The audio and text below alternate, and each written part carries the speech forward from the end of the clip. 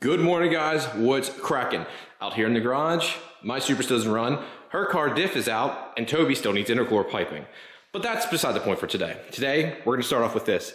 DewlaDEZIGN parts. Joe, thank you very much. Or should I say Joel? Running joke from one video I did. But Joe, thank you very much for this, guys. This guy, he goes so far above and beyond, it's insane. So I know I talked about Freed in the last one, talking about guys making stuff that just is like, wow, like I never would have thought of that. This is another thing. Now, there's something else I want to show you too. There's a new t-shirt he has, but we're gonna go over this part first. So this is an install tool for the front main seal and then the rear main seal. Now this also comes with the bolts for the rear main seal. And I'm gonna go over the front first. So here's the tool for the front. It comes, look at the fit and finish on this. Like, look at this, the knurled edges. The anodizing on this is nicer than some of my like aesthetically pleasing parts. Like this is gonna get messed up. There's no ifs, ands, or buts. You're gonna use this, it's gonna press the seal in. If you try to use a hammer, when you spin this around, if you use the bolt, because you can use either or, it's gonna most likely mar up this surface a little bit. Nothing crazy, but it's eventually, as a tool, it's going to get used. So the fit and finish on this is something that like snap-on, or like just to like an aesthetically pleasing part on your car would be. So really, really just, yeah, this is nice. But let's come over to the front of the engine here. And unfortunately, because I don't have another engine here that I can use, and I've already got mine mostly up together, but this is used to push in your front main seal. Okay, so if you didn't have the gear here, there's a seal that goes into the oil pump, which I showed you guys in the one video. Now, I usually do it outside the car, but when you do it in the car, like you have to replace the seal, it's not easy to get seated in. Well, he makes this tool now. And if you see there, on the front of the crank, it has a little keyway in it. The rest of this is machine flat, but you can see there's a little keyway right there. He makes this little rounded out area. He does it on purpose. It's not square, so it gives you a little bit of play. And if you're trying to figure out where it is, he also is smart enough to put, hey, the DewlaDEZIGN logo is right above that notched area. See how the notch is right there? Right above it is a DewlaDEZIGN. So if you can find the notch, put the DewlaDEZIGN, it slides right up and on. Now that's the other thing. Very little play. Now, he does understand that every crank is gonna be slightly different. No crank is the same. It doesn't matter if it's stock, if it's aftermarket, they're all gonna be slightly different. So that's something you guys have to be aware of. Now, when you put it on the keyway too, there's a little bit of rotation, but it will stop, okay? That notch is in there just to allow you to put it on. The real thing is just to press this on. Now, you have two options here. Well, again, with this bearing or this gear wasn't here, it'd slide on a lot further, but you have two options from here. You can, one, if you have the seal in front of it here, once you get it lined up, you can hit the back of this with a rubber mount and just boop, boop, boop, press it in, and it'll stop itself. It's designed to literally bottom out, and then once it stops, you're done. Or, the real good way is once it's on there, take your bolt, seat it in, and then crank it down, spin this old girl, and it'll push it in. I think that's the better way. I really like that design aspect of this.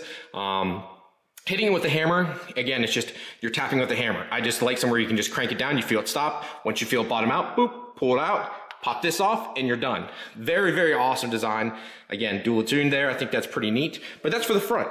He also sent me one for the rear main seal. So look how cool his stickers are. Again, I'll show you his t-shirt here in a little bit too. His t-shirts will be on the website too. The fit and finish on all this stuff is just really, really cool. Look at his packaging. And this is specific because of Supra. Look at that. DewlaDEZIGN parts, Supra. Like, how cool is that? Sorry, the other side is my address on it there. But he also includes the bolts. Now, I know what someone's gonna say. The rear main seal, it has 8 bolts on the back side of it there. And those 8 bolt holes are for the flywheel, for when you bolt it up. Now, someone's gonna say, would you really need 8 bolts to install the seal? No, but his thought process, same thing with me, is if he didn't put that, someone would have been like, well, realistically, to evenly put the pressure on, you need 8 bolts. You can, guys, you can get away with 2. 2 will do it. Look how big a piece of aluminum this is. 2 bolts will be all you need. One on one side, one on the other, and then slowly crank it down till it pushes the seal in. This has enough pressure on it, that's all you need to do. If you really want to go crazy, put 4 in, but that 2 is going to be fine. And that allows you to pull the seal in. So you have the mating surface side here. This is the side you'll be putting the bolts on, the bolt faces, this side the seal will go on. And this is where it's going to get a little hard. So let me put the camera down for a second. All right, so once you slide it on there, there's a crank snout there. I'll take this back off and show you, but you can see in there, and this makes this a little hard, right in there. It'll pull and push in the seal. You'll put the bolts in there behind it and pull it in. Now you can do it on the engine or off. A little bit harder because you would have to almost feed in the bolts beforehand. So I would feed the bolts in and then just kind of tighten them up. But then once you do that, you'll be able to get a wrench in here and tighten this up and that'll pull that seal in. Again, it's designed to fit around the crank. So it goes in nice and tight. Sorry for talking so fast. I got a bunch of stuff I got to do here today, but just a really, really nice piece. And again, the fit and finish on this stuff is just way too nice for a tool, but I love that about him. Never say it's too nice because going above and beyond is what makes him special. Also wanted to show you guys, like I said there, about the shirt. So let me pop that up there if I can.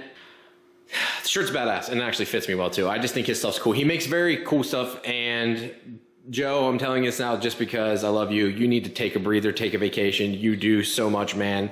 Thank you for everything, but go take a break, man. You are always on go mode.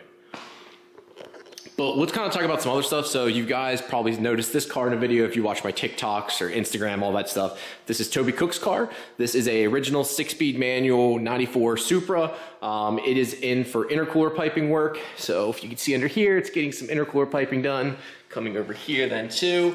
Austin's gonna come over here tonight and finish this up. This car is on full drag setup on skinnies. The brakes are getting done right now, the brake calipers. So there's no calipers on it. They're getting powder coated by Brad. The wife's car is still down. I'm waiting on the diff still. It's over at Freed Engineering. Once I get that back up, have the car up and running. It's been killing me because it's so nice out here lately. And I want to drive the damn thing. It's so nice outside. I want to be able to drive the damn car. So I'm hoping to get it back ASAP and get this thing running so I can try and enjoy the car. It's a long weekend. Hopefully get that done. And I'm really excited for the big one for this, which is trying that ISF transmission out. Need to speak to a gentleman and get plates and all this stuff made for it. So there's a bunch of stuff that needs to be done to make that all work. So wife's car is up here. I have my buddy Toby's car here. It's gone. But now we're back to working this, got it all cleaned up. Car looking good. Those Volano wheels are sexy. And I think I mentioned this in a little one, but these are America made in USA. I love these wheels.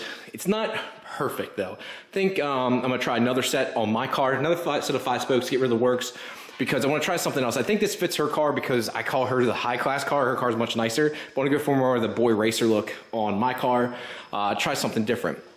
But we are taking off the straight pipe exhaust here today. Been running around with this a little bit. It came off my car. You guys can see the difference here, how truly straight it is. This is a Powerhouse Racing back half from their exhaust. I have the muffler in the basement, and then we just added literally a 4-inch piece of stainless steel pipe to make it straight piped. This is the HKS one here. See if I can get back so you can see it. So you see the curve and stuff, and I don't think it's too detrimental. This is 3.85 inches internally. This is true 4-inch. We then cut off the 2-bolt flange that's back here and put a V-band on so it didn't neck down, so it didn't kill power. You can see here we had to literally expand the pipe, and even then, excuse me, we had to put this over top of that after even expanding it, because this is true 4-inch. Even still got a little bit of leak here. We should have clamped this down with the other V-band when we welded it. It's causing a bit of a leak. It's not terrible. It is a turbo car, so it doesn't matter that much, but it's still a little bit annoying.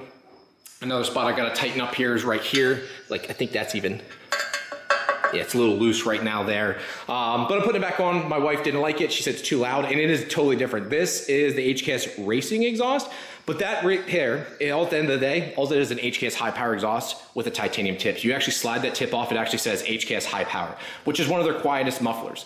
But I kind of like that because there's no other muffler on the car except this, and it makes a big difference. It kind of makes the car a little bit more enjoyable. So I'm putting that back on. But before I even do that, well, I think I'm gonna wait. I gotta take this wheel off and I'm gonna replace one axle. And you're probably asking next, why are you doing that? So let me show you. Other thing is, I don't know why, but this car holds water in the exhaust so bad. I get ED5 and stuff, but look at this. See if you can see the moisture in there. Look at that. Like, that is completely soaking wet inside of there. That is insane, like the moisture and stuff. And I know factory cars do it too, but the moisture from the ED5 is, oh boy, bad. But the reason we're under here is I wanna try replacing this axle. And I'm getting a bit of a thud feeling. So if you guys, I'm not sure if I showed a video, but I did actually. Got the drive shaft balance, it's good to go. Way smoother, but I'm getting like a no noise, zero. And I mean zero noise. You can't hear anything inside the car, so I wanna make that clear. I also replaced the diff. This is a diff from my buddy Colton Glunt. I forget what color it's out of. It feels a lot longer, so I think it's a GS400 or something, like the 3.26, because the car feels slower, which kind of sucks. I've got the other diff down at Freed Engineering, but this helped me rule out something else. So we put that in, and I still get this clicking. Or not clicking, I just say it's a clicking feeling, so no noise, again, remember. But now under the car, I can hear this. Just listen.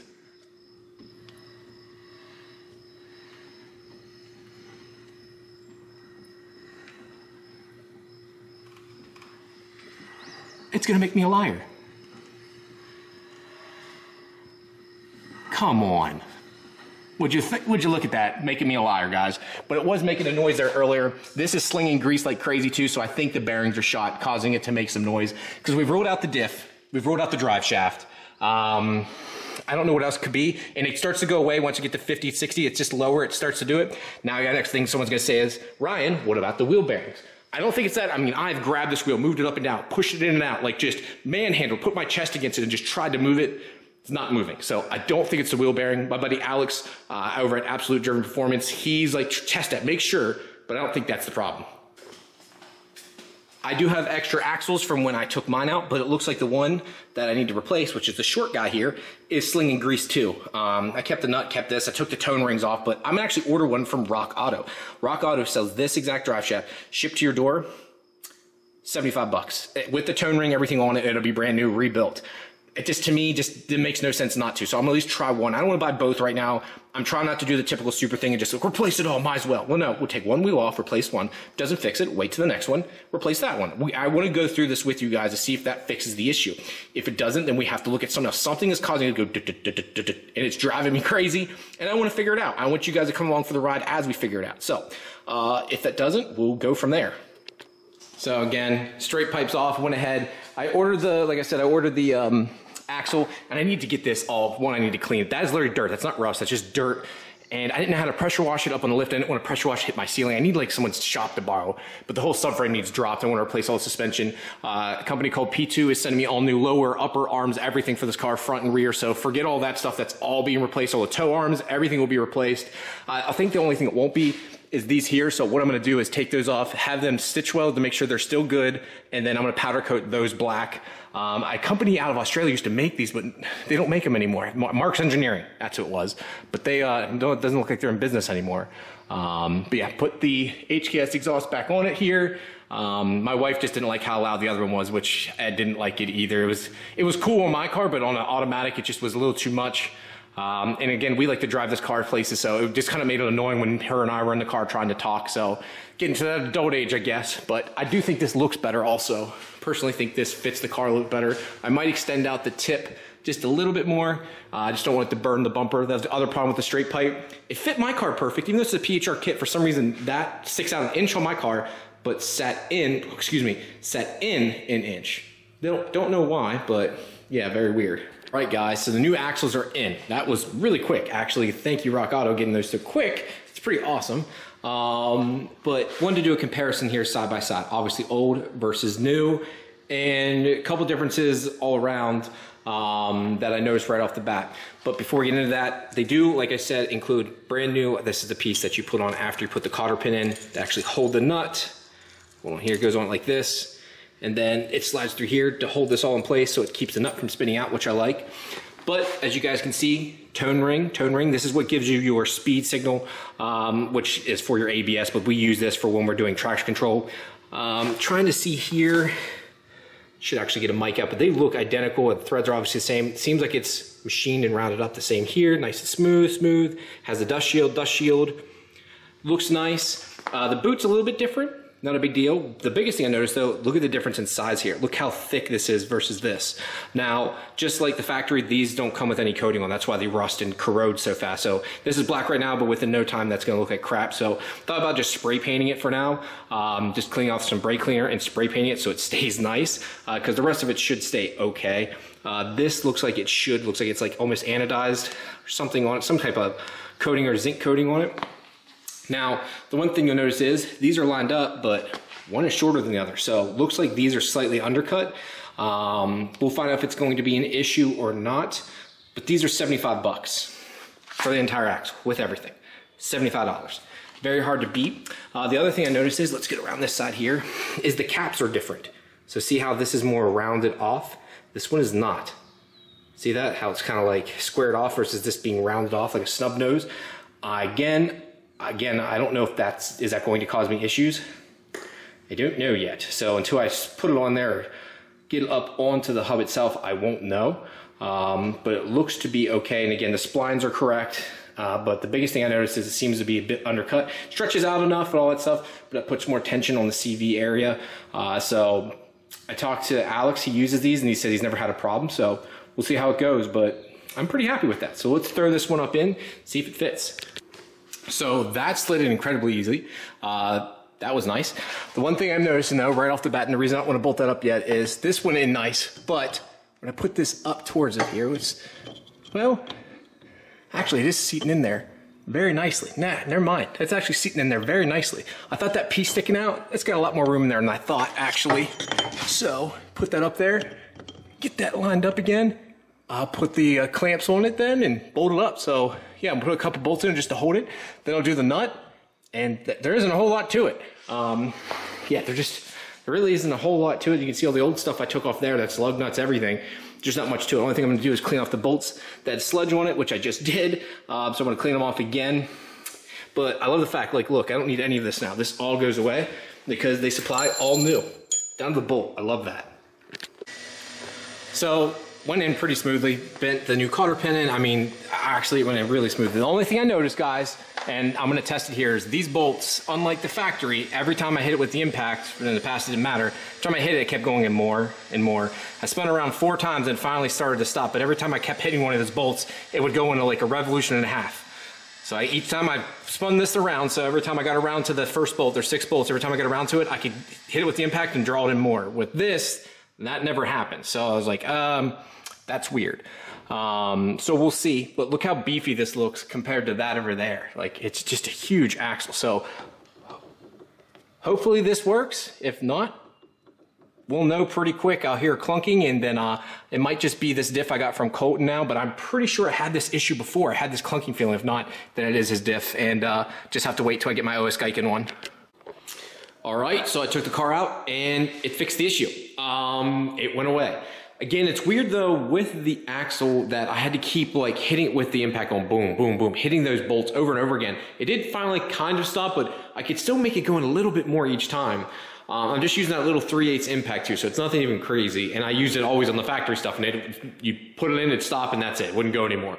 But it's like it was squishing it almost. So I'm like, I'll have to think about that, keep an eye on it, but it's not slinging grease. It's driving smooth again. Yeah, kind of happy. So I don't know. There's still some little things. The diff needs change out though. I need to get the diff back from Freed Engineering so I can get the LSD in. Plus get the better gearing back. It just feels sluggish right now. It just feels slow. It just truly feels slow right now. It's just not, slower than normal. Obviously I want this running again, but that's not gonna happen for a while. Hopefully I have the turbo kit soon, but then I'll need wiring and everything else. But yeah, the car for the most part, I'm pretty freaking happy with now. So we'll see how long it lasts, but $75, it's kind of hard to beat to even use it as a test bed. I mean, $75 for full axle, everything. Yeah, so I'll let you guys know how it goes. And again, thank you, DewlaDEZIGN. I really appreciate the product, brother. Again, guys, check it out here. I'm excited because now anytime I do a build, I'm gonna be able to put seals in a lot easier. On that note, guys, thank you very much for tuning in today. I'll talk to you later. Peace.